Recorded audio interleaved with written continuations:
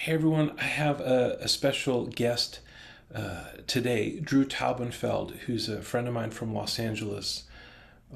Wonderful player, not just of guitar, but all sorts of stringed things, and also a composer and musical director.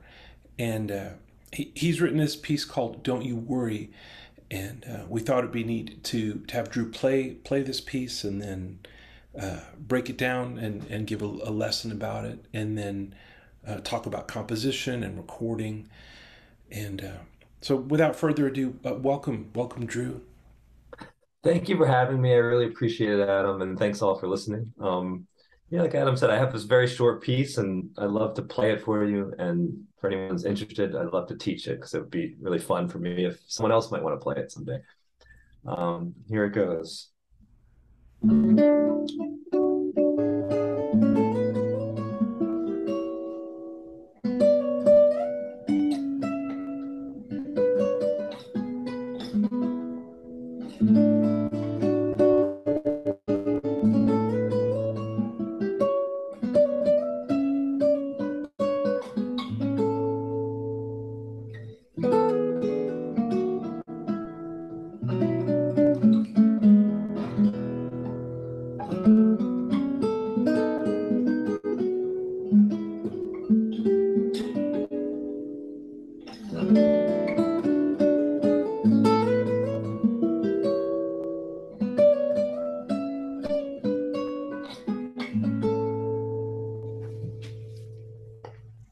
Oh, that's so lovely.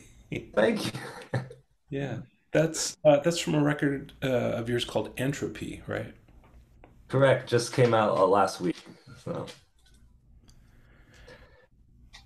And the whole record, I should say, is not like a solo guitar record. There's all kinds of textures and other stuff going on the record. It's really beautiful and surprising record. thanks for listening. Yeah, I kind of as you say, I have these different musical lives that I've always pitted against each other. Like I enjoy making electronic music, I enjoy playing pedal steel, I enjoy playing solo guitar, and I've used to say these things. I wish I could spend so much time on solo guitar. I wish I could spend more time on pedal steel. I'm starting to accept that if I just throw all these things in a soup instead of separate them, that it might be more me than anything else I could do, you know? So that's what that is all about. Huh. Hmm. Uh, Beautiful. Well, that's a lesson right there. So can you break this down and show us the moves? I've got my guitar, so I want to learn this too. Sure. I mean, it starts off with a good old D over A. So you're open A string, F sharp A and D. Yep. And let me know if I move in a way that doesn't work on this format. So feel free to stop me. So you kind of strum them off and hold it, go up to the E string, and kind of walk up while holding this D.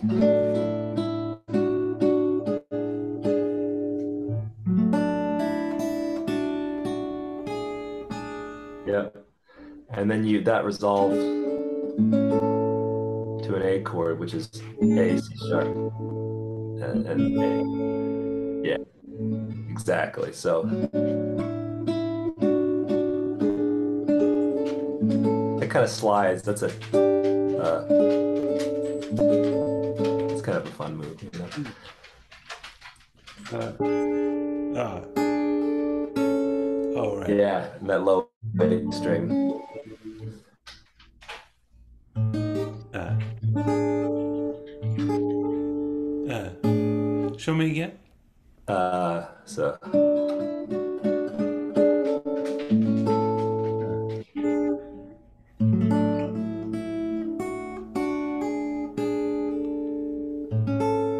yeah, Okay. and then the melody just keeps going up the scale, and you grab a diminished chord under that. So correct. And then it's a nice I learned from a different solo guitar piece. It's a B minor, but I kind of felt clunky moving a melody around. So it's kind of nice that I just put the B string and it's kind of I feel like playing solo guitar. I try to make myself play these six string chords that so it's sometimes nice is I want B minor, so I'm going to do a B, you know. Hmm. So yeah. And you slide up to a 10th, which is on the 12th fret, a D, and an F sharp. Yep. So, and that goes down to another 10th, which is C sharp and E. Yep. Hmm. And we're still on B minor, but playing it here on the 12th fret, which is 12, 11, 12. You know that one.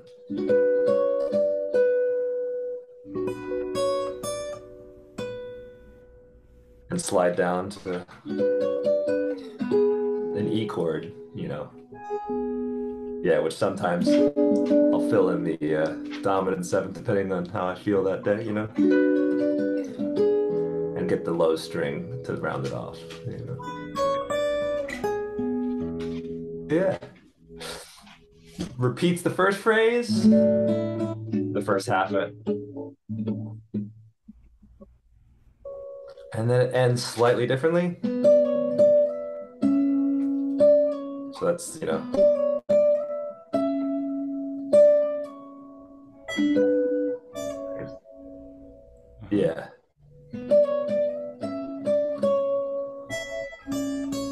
And then back to this B minor.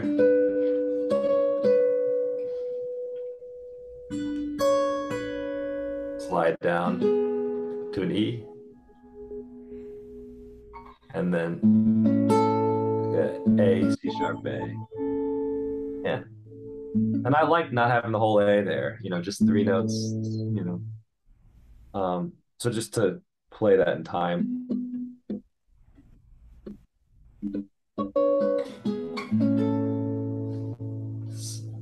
Simple.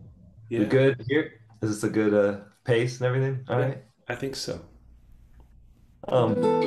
So then the B section, it starts on an E sus. Yep. And you go to an F sharp 7. So yep. You're fretting the E, right? Not open E. Correct. Yeah, yeah.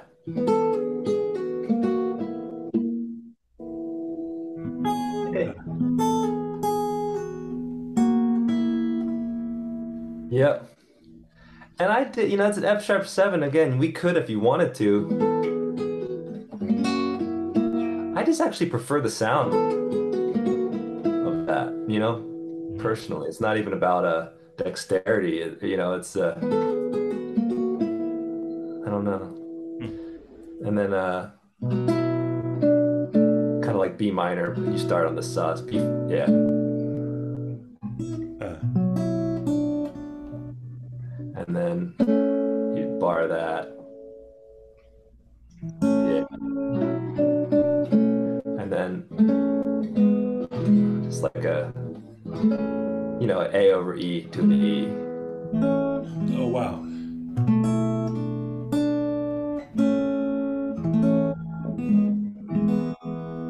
Yeah, just playing with suspensions. You know.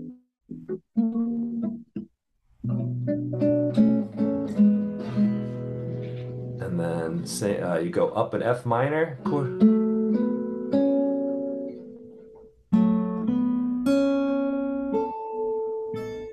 And then you grab a B7.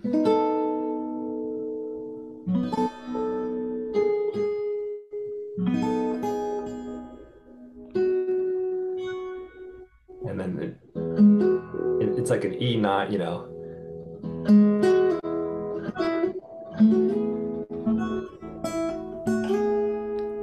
And then it just repeats the second half of the A section. And that's the whole tune. I could play that in time. Yeah, please.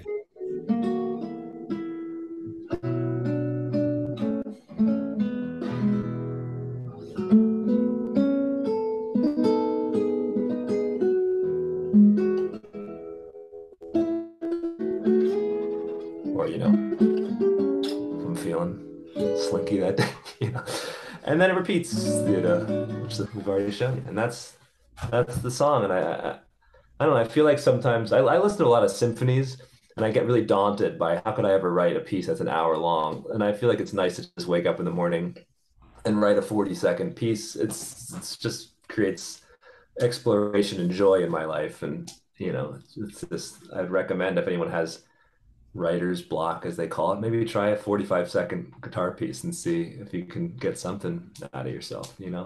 Hmm. And did you set up any kind of either, I don't know, melodic idea or a prompt or a form, or did you have anything in mind before you started, or did you just try to clear your mind and start from an empty place? That's a great question. And I think this one I just was clear. I was exploring a tone, just trying to make the guitar sound good, which I'll do a lot of times in the morning. Just listen, get some feedback from your ears. That's a lot of how my writing will start. Is kind of and you kind of just start playing melodies, and really, yeah. I wish I had a better story, but I think this one was just kind of messing around with my fingers.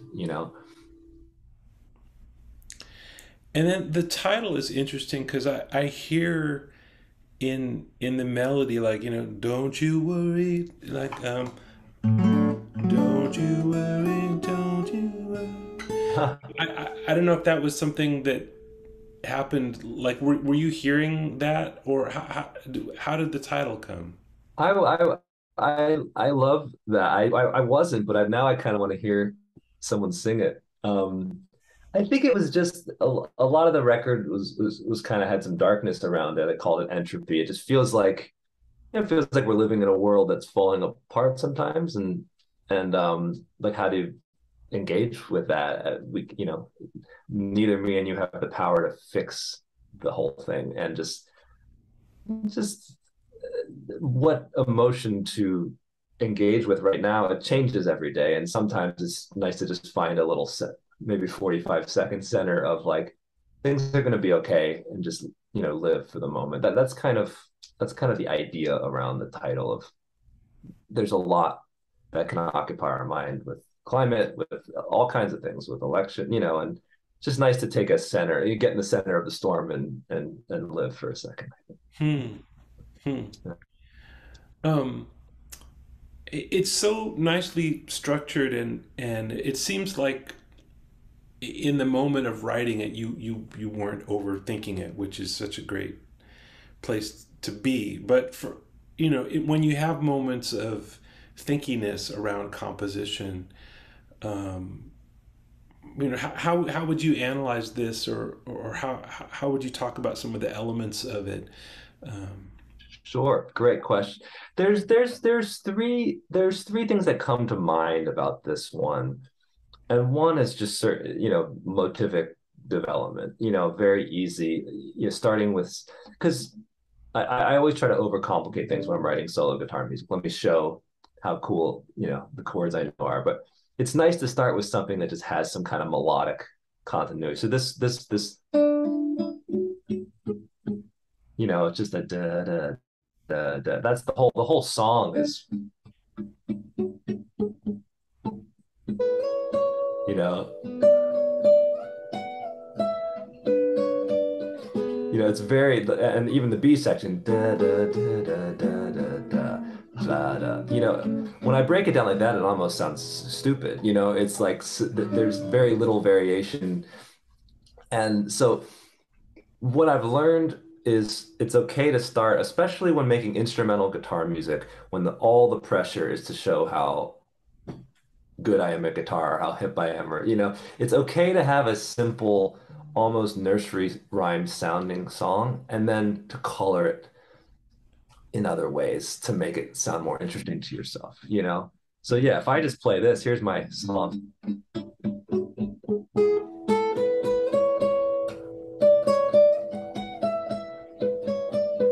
You want to be like, you might want to listen to something besides nursery rhymes right there.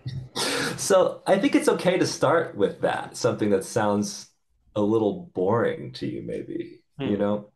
But I do really like moving rhythmic ideas around and exploring where they can go. Hmm. Um, so that's one idea. And then I like playing with the idea of a 4-5-1. So many different, you've got D, E, A. So that can sound like that. You can do all kinds of reharmonizations. I'm sure you talk about that all the time in this. But a thing that I thought was kind of fun is to just melodically, like it doesn't really sound like, but it's kind of what's happening. It's 4-5-1, but just letting it ring, Yeah. which is, I think, why the second half of the tune. And oh, I didn't mention this but when I restate the melody, I do it over an E instead of an A. Just kind of playing with the idea of, oh, now we're on a five. So I think it's kind of fun to take this concept and just mess with it however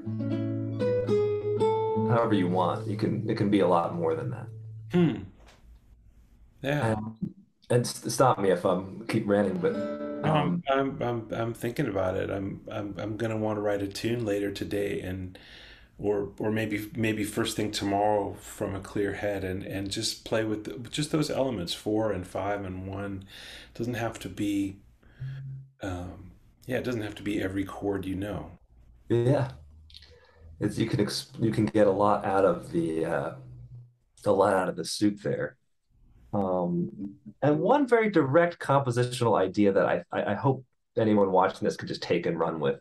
This is something that no one has taught me, so I don't know what to call it, but I just hear it, I think, a lot in Beethoven's music. And that's if you want a new section or a new chord to have something surprising, just pick a melodic note that your ear wants. I like writing melodically driven music. We're starting with this thing. If you put a diminished chord under whatever melodic note your ear is hearing, you can create a surprise. And this works for pretty much all 12 notes, you Hmm. know? So in this tune, it manifests, I'm on the third, and instead of, it could have been that. But that, yeah, Yeah, right. It's a beautiful surprise, even though the melody is just so naturally there. When you go, that's not a surprise. You're kind of holding our hand and walking us right to that corner. But yeah, then when we get to the corner, there's a surprise. exactly. And I think that's a fun thing to mess with. This is in the middle of an A section, but a lot of things I'll do if I get to the end of an A, like, the end of a phrase. Okay, where do I go next? Pick a note that you melodically enjoy, but put a diminished chord under it. So, I mean, it could be let's pick the fourth, you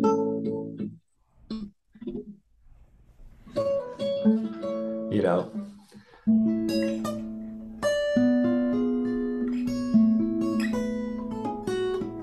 Yeah. Yeah. Try a different one. It could be out of the scale. You end on A and then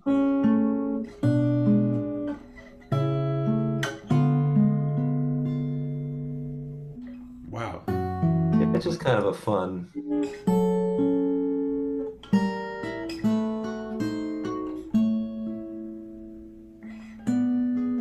That's beautiful. That's so nice. Yeah, so I end here.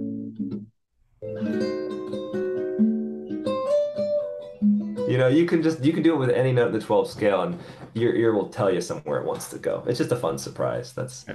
yeah. And yeah, I hope that might spawn some creation in somebody else. That'd be fun for me to hear Yeah. about. Yeah. I love the part in the middle section where you've got this descending line. Uh, uh,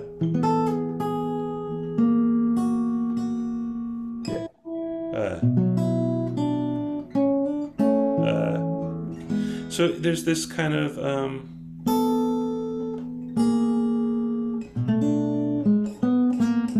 this sort of moving thing. It feels like a little Randy Newman-ish, especially with all the suspensions and stuff. Sure.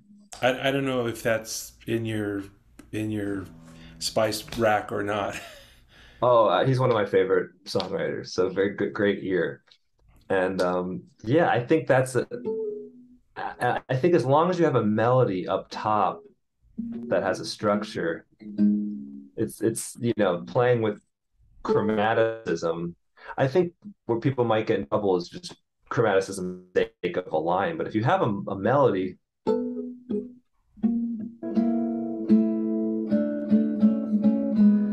kind of your ear can tell you, and that's a fun thing to do. Is rather than starting, what I really love is to find a melody in the song where you can kind of hear.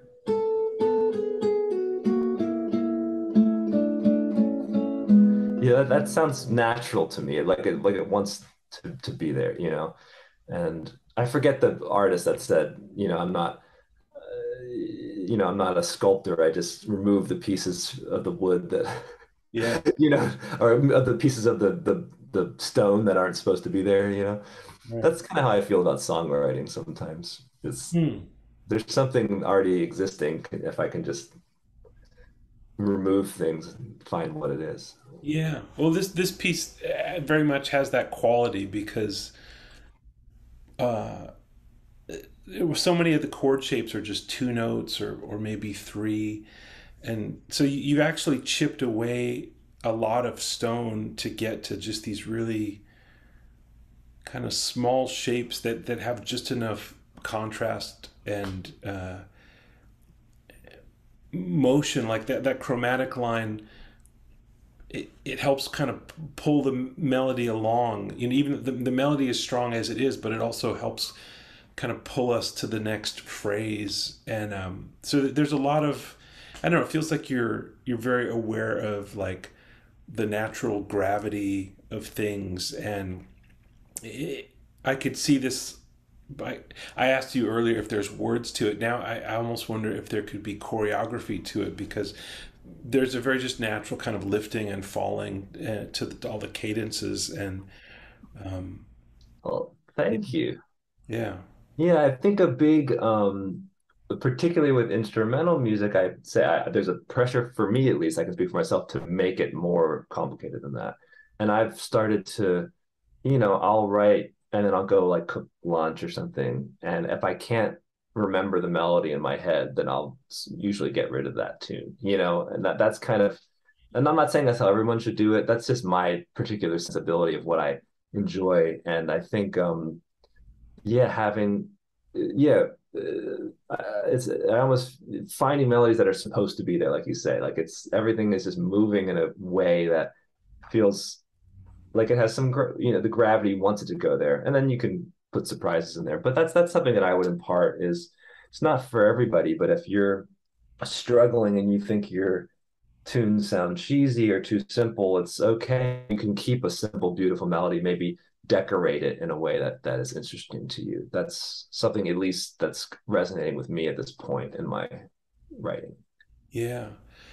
Um, I want to back up. You mentioned that you listen to symphonies sometimes, and it's intimidating as a composer. Like, gosh, how could I sustain an idea for that long? For anyone watching this who's just never dipped their toes into that water, Is there a particular symphony or a particular symphonic composer that you find accessible or inspiring or special to you? That's a great question. To me, some of my favorite pieces of all time are the Beethoven string quartets.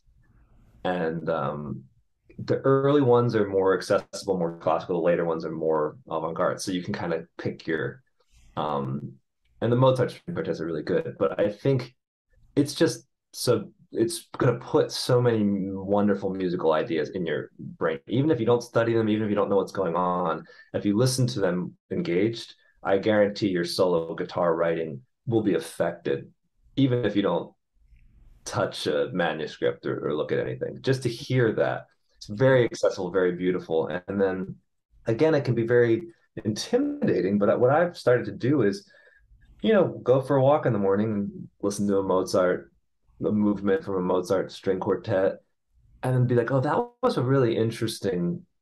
And then I'll go find three bars where there was an interesting change, and you don't have to learn full symphonic because who has, I mean, that's not what my career is. That's not what your career is. But what you can do is take, somebody showed me this recently. This is Bach will start from the four.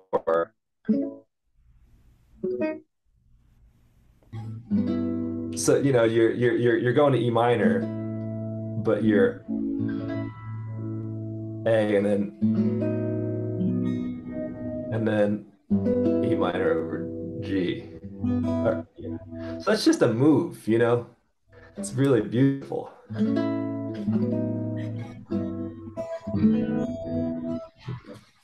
You could spend the next year getting little moves out of one movement from a Beethoven string quartet, and you wouldn't be done probably. So that's a fun way instead of the daunting task of I need to write a symphonic thing that's an hour long, maybe grab a couple little chord changes that your ear, when you're walking a dog, your ear kind of made you go, "Ooh, what was that?" Go home and get it on your guitar. Right, right.